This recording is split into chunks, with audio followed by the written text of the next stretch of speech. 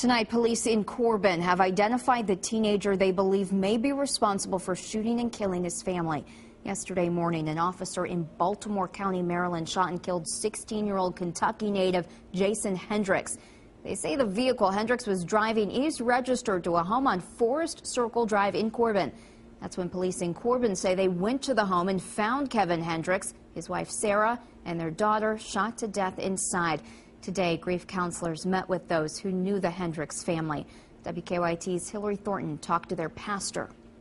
On Saturday, this home on Forest Circle Drive became the scene of a triple murder investigation. They were just wonderful people. Union College professor Dr. Sarah Hendricks, her husband Kevin, a local beekeeper known for his honey, and their 6th grade daughter Grace, all found shot and killed inside their home. It's very connected in the community, and there's just so many people that are hurting right now. And usually when these things happen, we hear people say things like, you know, who would have ever thought that would happen?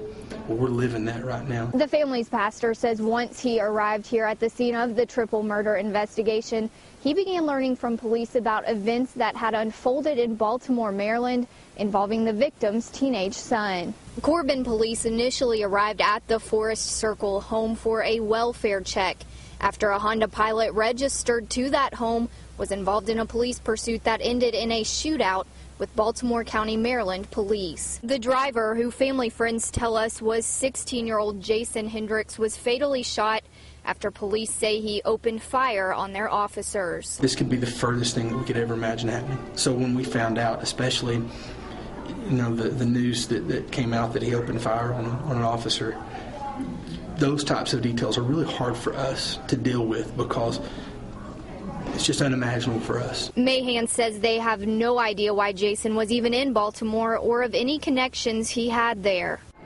That was not the Jason that we knew. That we had, there was no sign, nothing at all. It sounds crazy to say that because people think, well, you had to see something, you had to know something. We knew nothing. In Corbin, Hillary Thornton, WKYT. The family also had an older daughter who we're told is away at college in Georgia.